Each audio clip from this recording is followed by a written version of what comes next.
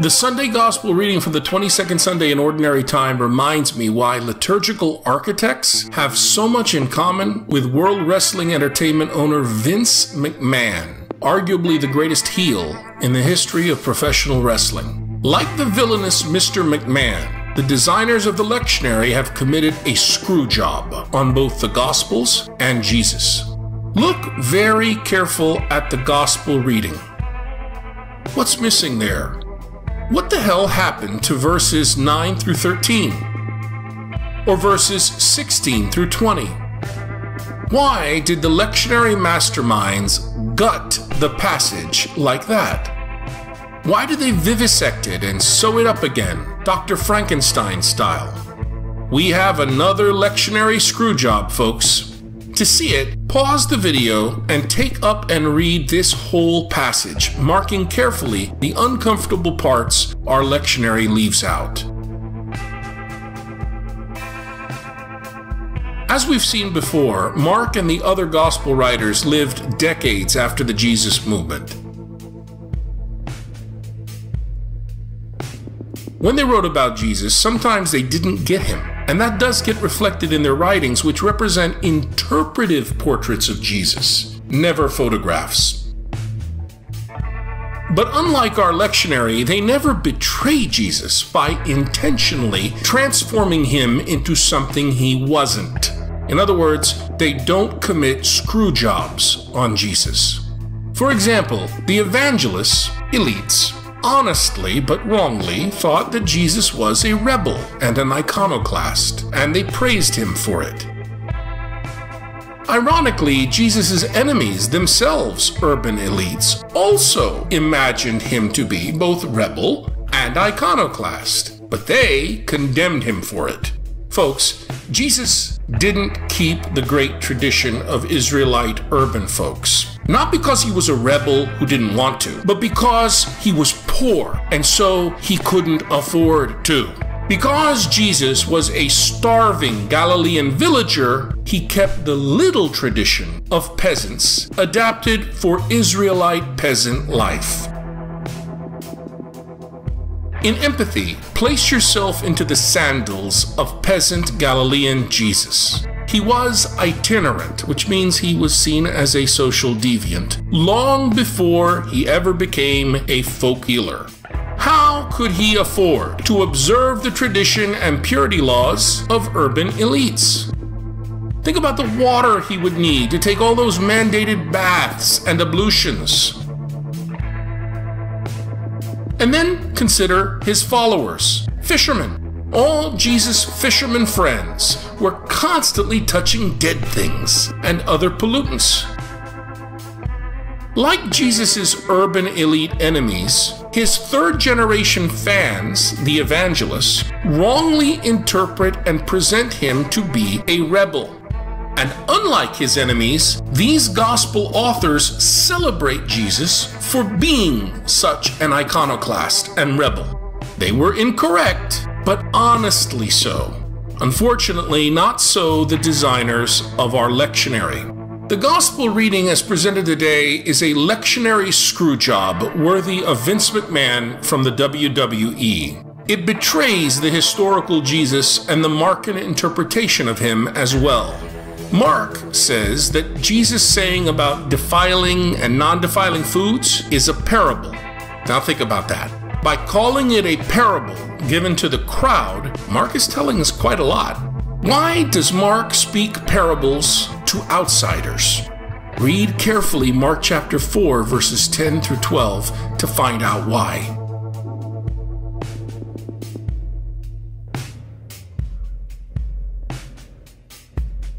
Please be consistent reading Mark, people. Why would the Markan Jesus tell the crowd a parable and then give an explanation exclusively to his insiders?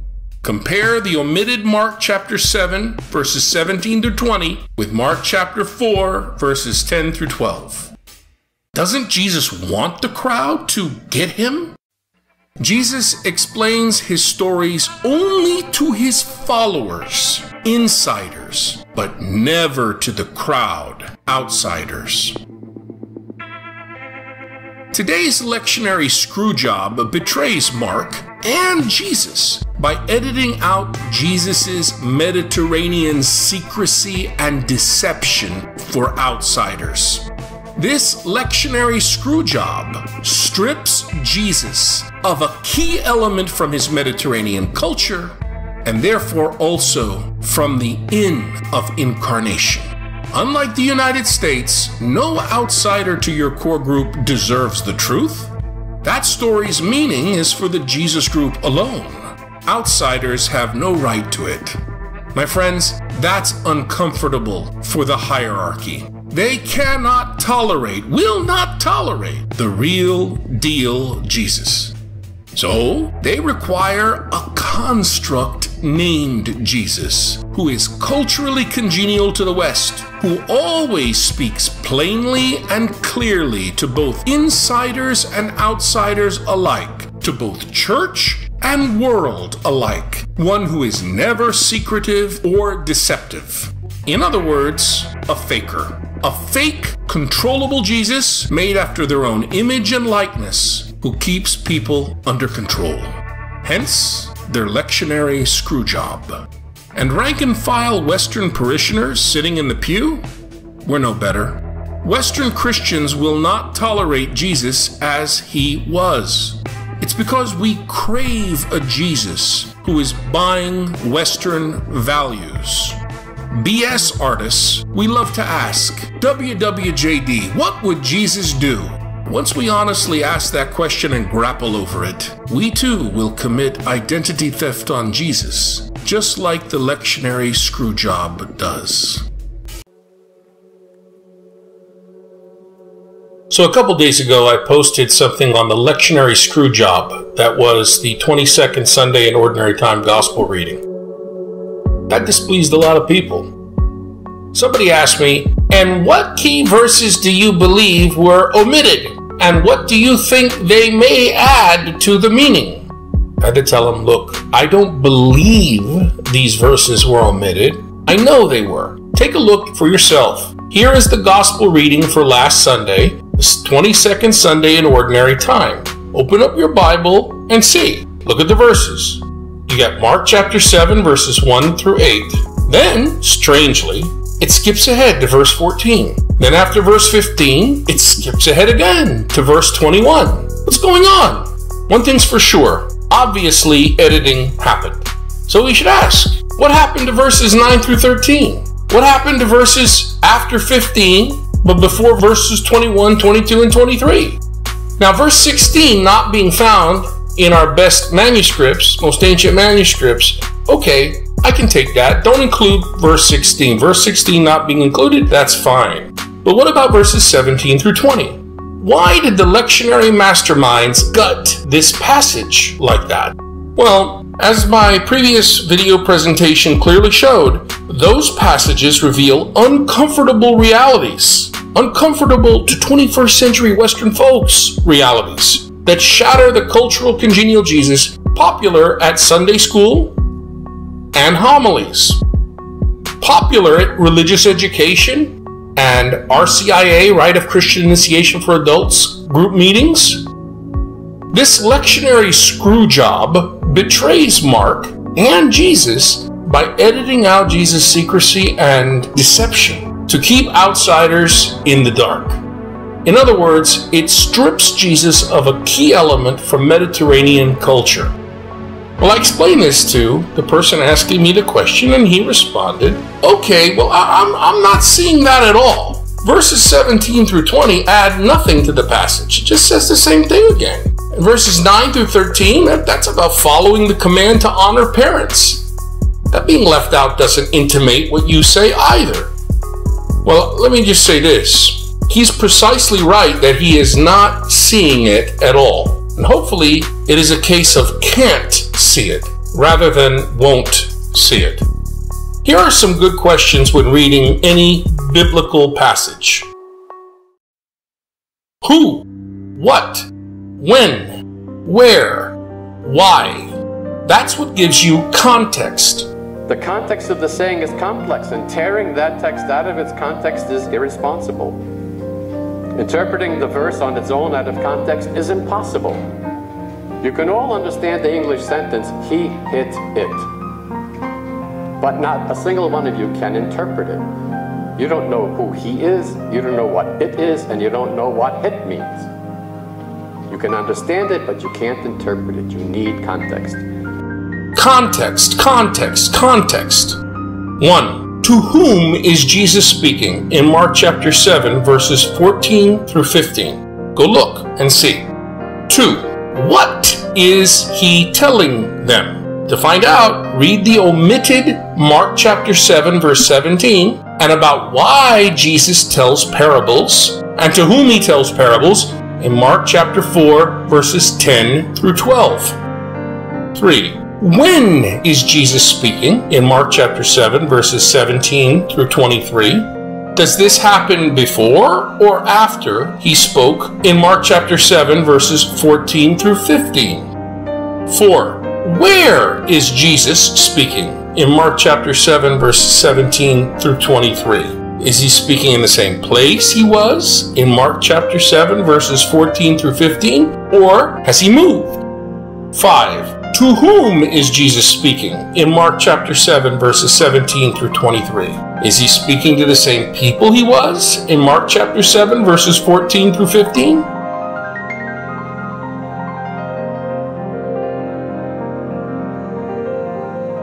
These questions matter, otherwise you don't understand what's going on. 6. Why are verses which show changes in who, what, where, and when omitted by the lectionary architects? By this editing, what becomes of the context of the passage? If you read the selection we get from the lectionary, you would think that Jesus is teaching, not giving a parable. The reason for that is because verse 17 is omitted. By the way, why did Jesus tell parables again? Mark chapter 4 verses 10 through 12 gives the uncomfortable answer, uncomfortable for Western people. The answer is a Mediterranean, Middle Eastern answer. We Western people don't like those over here in our part of the world, regardless if we are liberals or conservatives. This has nothing to do with politics, this is culture. Secondly, reading the gospel selection from last Sunday gives the impression that Jesus not only teaches the crowd, but explains his teaching to them. That's very comfortable for us Westerners. We love a Jesus that is the intellectual sage, teaching us step by step everything. Not only insiders, but also outsiders.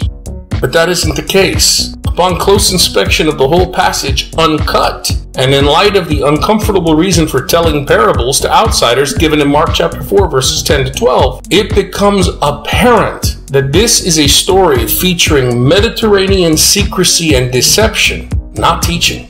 And that's uncomfortable. That's uncomfortable to catechists and directors of religious education.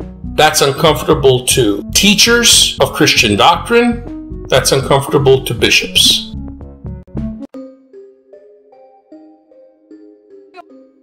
Ever hear a Christian tell you that their church uses the entire Bible? That theirs is a Bible-believing church? Don't believe them. When we say that we use the entire Bible, we Christians are engaging in the worst kind of lie, not only deceiving other people, but ourselves as well. Consider this with the question, how should we do church? That's a question all Christian traditions ask and attempt to answer. And so all of us look to the New Testament as a source for ecclesiology today. Ecclesiology meaning a theological examination of what the ecclesia, or assembly of believers, is and should be. So the New Testament serves all Christian traditions and groups both in a descriptive and a prescriptive function. Descriptively, the New Testament provides the best evidence of what the universal Jesus group and the local Jesus groups were actually like in the earliest period of their individual and collective histories. Prescriptively, the New Testament provides normative criteria by which to answer the question, how should the universal body of Christ and individual communities within the body function today? But let's not get ahead of ourselves. We Christians must resist the temptation to jump too quickly to the more engaging level of prescription before the hard work of description has been completed. Both the descriptive and the prescriptive tasks are affected to one degree or another by the matter of the canon within the canon. What's that? The word canon is derived from the Greek kanon, for rule or list. The canon of sacred scripture is the official list of books that the Church, post-Constantine, regards as inspired. All Christian groups agree at least upon 66 of these books. And we all agree on the same 27 New Testament documents. And we all, in one way or another, consider the books of this canon all official, authoritative, and inspired. At least that's what we tell ourselves. However, several biblical scholars, including James D.G. Dunn and Richard Rohrbaugh, refer to another canon, a canon within the canon. That is, an unofficial list of texts and themes that have become normative for some scholars and church traditions in their interpretation of the whole of Scripture, and particularly the whole of the New Testament. Whatever the theory of canonicity, Dunn writes, the reality is that all Christians have operated with a canon within the canon. Anyone who uses his New Testament a great deal will at once acknowledge that some pages are more grubby with finger marks than others. All Christians, no doubt, operate on the principle of interpreting the unclear passages by means of the clear. But of course, a passage which gives a clear meaning to one is precisely the unclear passage for another, and vice versa. Folks, the canon within the canon tends to be, for all practical purposes, the real canon. It is the real Bible we read. It is the part of the Bible that we, in our particular Christian groups or traditions, actually use. And the rest, we ignore. While giving lip service to reading the whole Bible, which is a self-deceptive lie and utter nonsense, all Christian groups, Catholics and Orthodox included, shrink the canon down to the parts of the Bible that each of our groups thinks is theologically and culturally congenial to us. This little teeny bit of the Bible is what we deem usable by us and compatible with who we are in our specific Christian groups. Is it really an oversimplification to say that until very recently, the effective New Testament canon for Catholic theology, especially for Western or Roman Catholicism, has been Matthew chapter 16 verses 17 to 19, and the pastoral epistles, 1st and 2nd Timothy and Titus, together with John chapter 21, shunted to reinforce Matthew chapter 16, verses 17 and 19? It's not an oversimplification, that's a fact. That is the real Bible for most Catholics. The canon for most Protestant theology has clearly been some letters of Paul. For many Lutherans, indeed, justification by faith is the theme that is the real canon within the canon, so emphasized that it interprets or distorts everything else in the library. Eastern Orthodoxy and the mystical tradition within Western Christianity draw heavily or principally from the Johannine writings, while Pentecostalism looks for its authentication to the book of Acts. Or again, the canon for 19th century liberal Protestants was so-called historical Jesus. I should say so-called historical Jesuses, plural, because for every scholar in the 19th century there was a different biography of Jesus, really an idealized autobiography of the author himself. Whereas after the First World War, the focus of authority for many Christian theologians became the kerygma, the proclaimed message. This is how it was for people like Rudolf Bultmann, influenced by Martin Heidegger. While more recently, others have sought to orient themselves in relation to the apostolic witness. Now you might object and say, well, my Christian group, let's say I'm a Catholic, I follow the Common Lectionary. We read the entire Bible in a 3-year period. Stop it, stop it. That's nonsense. Look at these books on the screen. The Common Lectionary barely covers any of these books. And when it does, it twists these verses out of the context from the original books, giving you a Frankenstein splice of different texts in what amounts to another canon within the canon. Perhaps most arresting of all, we have to remind ourselves, and by we I mean all Christian groups today, since in the New Testament, proto-Orthodox or proto-Catholic ideas are only one strand within the entire New Testament library, consequently, Orthodoxy itself is based on a canon within the canon. The truths that were arrived at by the Council of Nicaea and Chalcedon are also based on a canon within the canon. Like it or not, then, all Christians have operated and continue to operate with a canon within the New Testament canon. Since the New Testament library, in fact, enshrines such a diversity of first-century messianist beliefs, it cannot be otherwise. So it's inevitable today that you're going to have Christians, Catholics and East Orthodox included, that will look at Paul and his writings and find him most congenial. And right next to him is another Christian, maybe even from the same tradition, who will recoil from Paul and find his writings repugnant, but be perfectly relaxed with John. And yet another Christian comes along and is puzzled by both of his fellow Christians because he can't stand Paul or John, but prefers the simplicities of Acts and the orderliness of the pastorals.